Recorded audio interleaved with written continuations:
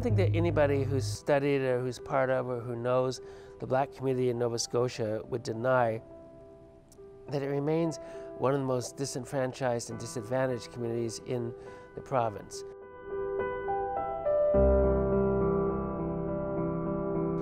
Black people pay taxes. Black people pay municipal taxes for property taxes. Black people living in North Preston pay taxes as well on their land, and yet they don't have clear and unequivocal title to their land in many cases. You know, citizenship is a two-way deal.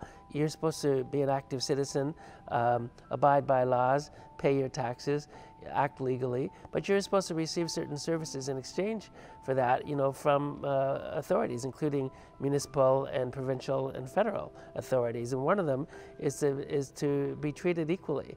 And clearly we have a situation here that goes back to the 1800s, when Black people have been promised over and over again land and title to the land and assistance in gaining title to the land that they've been inhabiting for centuries that they still don't have. So it's appalling that in the year 2015, people who've been on this land since the War of 1812, you know, still don't have unequivocal title to land that they've been inhabiting. So of course, I realize that it's I'm sure a bureaucratic quagmire, and I'm not saying it's going to be easy to resolve, but the province has an obligation to respond to the needs of Black residents who clearly have been there for a couple hundred years and who clearly have a right to their land and who've been paying taxes for it. So their situations need to be regularized. They need to be honored, and they need to be engaged and allowed to be full citizens like anybody else, and that involves assisting them in clarifying this muddle and allowing them to have what all other Canadians aspire to have, which is